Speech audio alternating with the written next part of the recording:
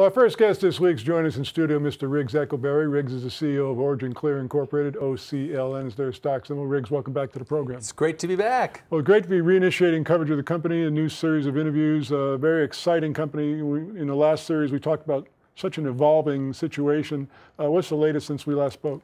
Well, you know, we've been sort of in stealth mode for a few weeks because what we've been readying is the launch of WaterChain with a whole executive team.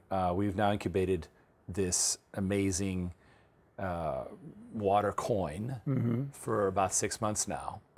And, you know, it's a whole world. This coin world, I don't know how much you know about it, but it's pretty amazing. We've had a lot of companies that have been involved with it, so it's an exciting, exciting development in the financial aspect. It is exciting. So I call it the second internet, right? You know? And so we see this water coin if you go to OriginClear.com and look at my CEO updates, the most recent one talks about this. Okay. There's an opportunity here to do what Uber did to the cab industry, right? Which is, yeah, they broke the cab monopoly, but in the same process, many, many more people got into the business as small entrepreneurs, exactly. Right? Well, we need to do that in water. Water today is in a terrible shape worldwide. Here in California, the U.S. infrastructure is broken. It's going to take a lot of money to fix. Not going to happen anytime soon, right? Our government is so together, right? They're working so well together, aren't they? Exactly.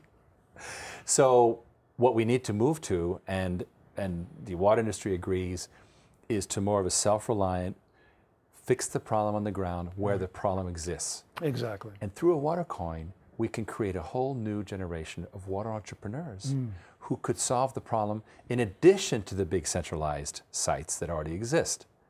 And there's a great analogy where you have a bucket that's full of water, and that's all the central water treatment in the world. And another bucket has a small amount of water, which is the new decentralized ones. Okay. That bucket, once it's full, will be as large as the central. Well, we were just talking about, I was just talking about water in the monologue and talking about governments taking a complicated problem and trying to solve it with a simple solution that never works. Yes, and how do you solve something simply? The complicated problem, how do you really solve it, is through delegation. Right. Right. Look at mainframes. Always had, you know, you had to wait. You're too young to know, but you had to you had to wait your turn. I really like you, Riggs. You had to, you know, time sharing and all that. So then PCs meant that, yeah, it was maybe less efficient, more machines, but more availability for us. Right. And so it solved all that problem of machine availability. Exactly. And it created a huge trillion-dollar industry. So we have the same thing in water, where centralized water is not fixing it. Let's not try to solve it centralized. Let's solve it distributed. Makes perfect sense. Now, WaterChain, as I was saying, is moving towards launch, and we had a major event this week, just Monday on the 18th, where we welcomed all of the advisors and water industry stakeholders to the kickoff of the WaterChain Consortium. Nice. Because we don't want to just come in and start, tell the water industry what you need to know. No, we want this to be a collaborative thing. And so we took some video, and you might want to take a look. Let's take a look at that right now.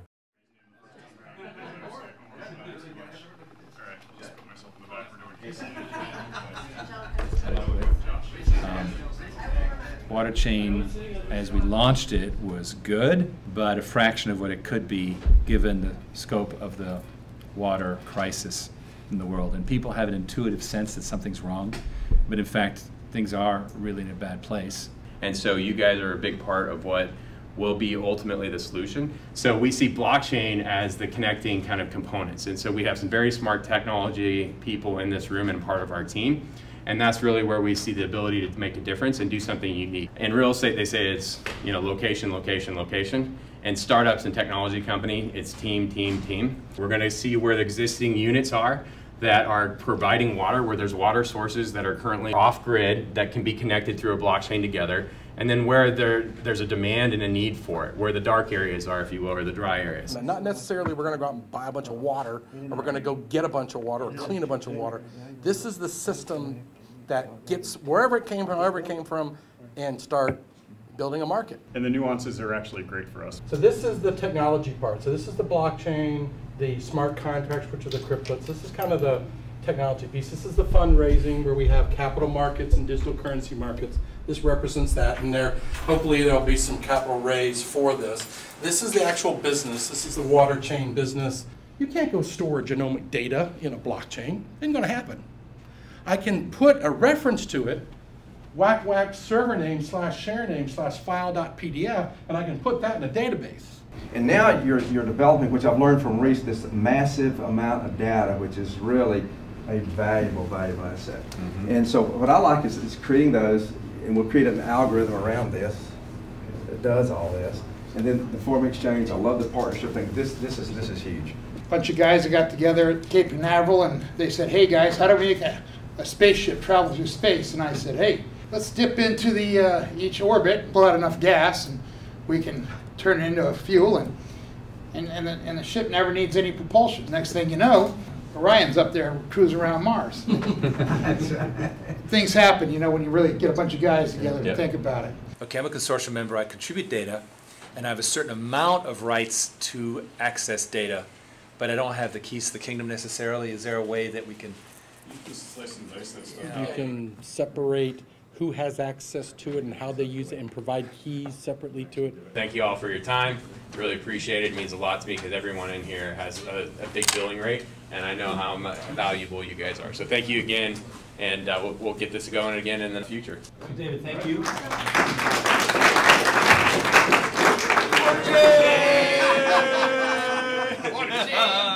Or the peace sign too is another one to do.